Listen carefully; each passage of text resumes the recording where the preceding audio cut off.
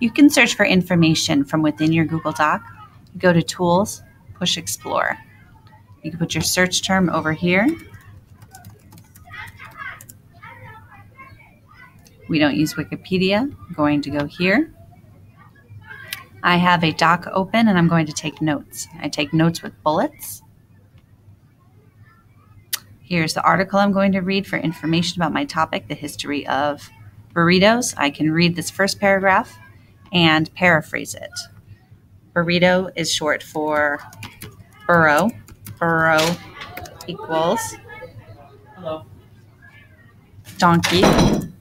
Burrito equals little donkey.